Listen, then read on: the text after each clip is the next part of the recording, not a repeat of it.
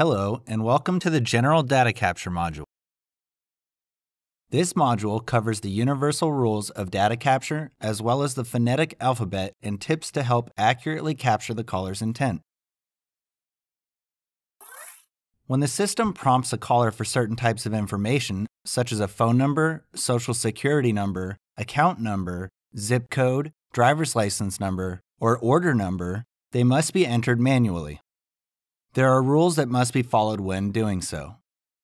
Rule number 1. Always capture information in lowercase unless the caller specifically states a letter should be capitalized.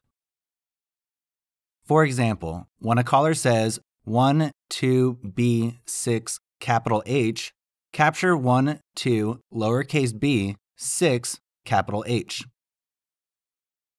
Rule number 2. Capture everything the caller says exactly as stated, including letters, numbers, and special characters.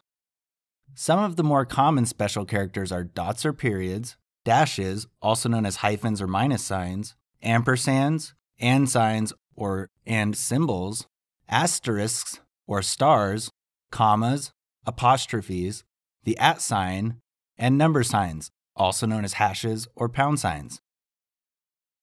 Remember, these should only be captured if provided by the caller. If a caller gives their phone number as 555X3 &1, capture it exactly as stated, even though a phone number should not have the letter X or an ampersand within it. Rule number 3. If the caller provides more than was asked for, record the information as stated.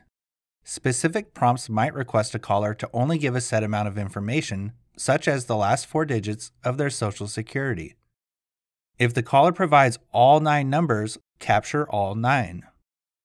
This rule also applies when the caller is being asked for their first name, then provides both their first and last name. If the application allows for it, capture both the first and last names. The exception to this rule is when the caller is being asked for specific information and provides more than the system is capable of handling. For example, if the transcript says, "Please give me your account or phone number," and the caller responds with, "My account number is 123456789, and my phone number is 987654321. Capture only the first set of numbers the caller provides, in this case, the account number. Rule number 4. If the caller is prompted for a specific type of information and instead provides unrelated information, submit no match instead. For example, if the system is prompting the caller for a phone number and the caller says, "My zip code is 78650, submit no match. Rule number 5. If a transcript or previous attempt field is viewable, use it as context when making corrections. For example, if the previous attempt has 5551234 listed as the caller's number, and the caller says, "No, it's not 34, it's 43.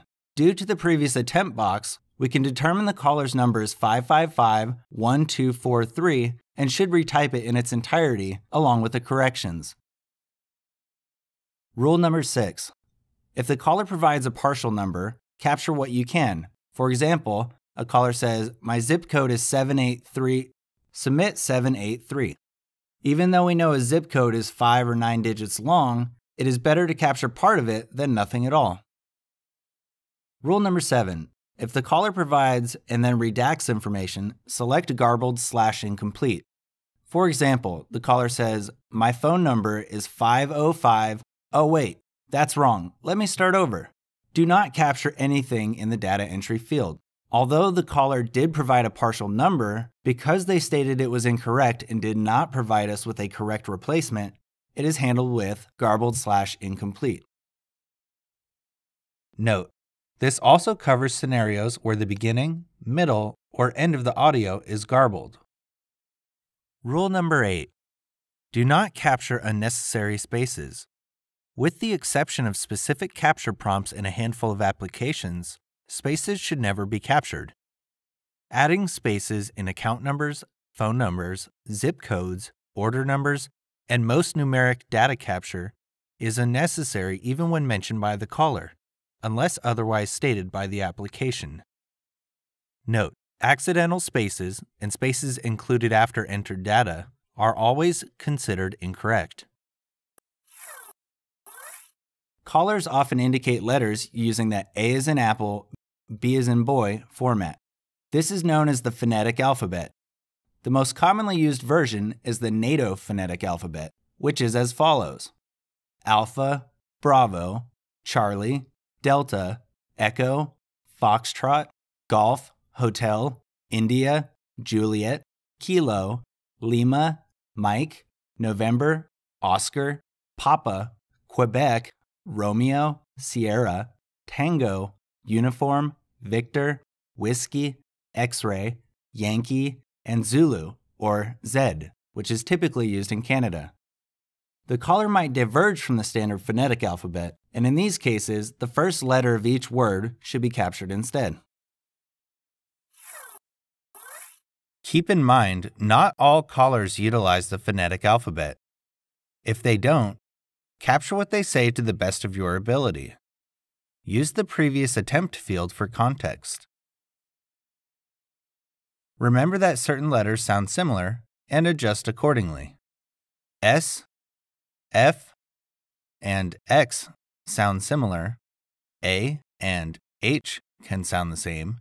C and Z, M and N, and 2 and Q can be confused, as well as V, B, D, E, P, and T. For example, if it sounds like the caller says and spells their name as Victor, that's B-I-C-T-O-R. It should be clear that Victor is incorrect, and V-I-C-T-O-R is the correct handling of the caller's intent. When the caller provides you with a name or word, followed by its spelling, this spelling is best used for refining the caller's true intent.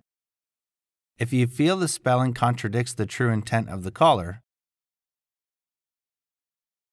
default to what the caller initially says. Use this logic when capturing a name or word.